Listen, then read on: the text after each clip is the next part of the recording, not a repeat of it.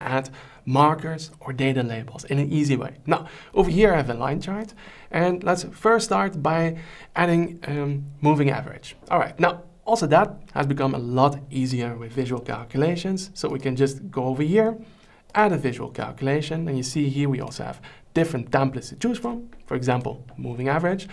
Now, if you compare this to writing this with a normal measure, it's quite a big difference. Here we can just pick the field, total sales, window size 3, perfect, confirm, boom, that's it, we have a moving average.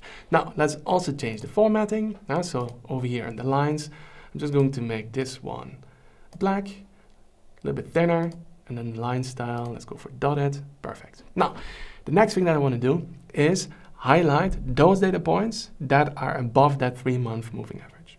Okay, so we can go back here to the build panel, and now I'm gonna add over here a visual level calculation, and let's call this one above 3-month moving average. Okay, so if the total sales is bigger than the moving average, then return the total sales. All right, and otherwise just blank, nothing. And that works. You see over here we have a line with some gaps in between. Okay, now let's go back. Then we go over here to formatting.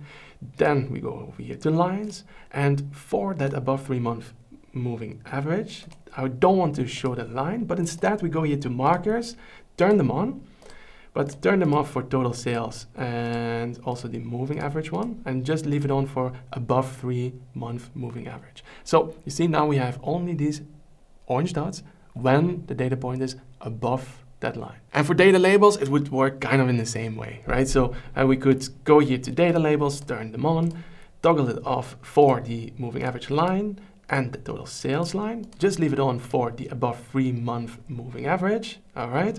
And then for that one, we could go here to value. And there you see, we have our visual level calculation. Now, the only thing that's still not really working is to use a different visual level calculation, for example, with the difference to that moving average line, and use that over there.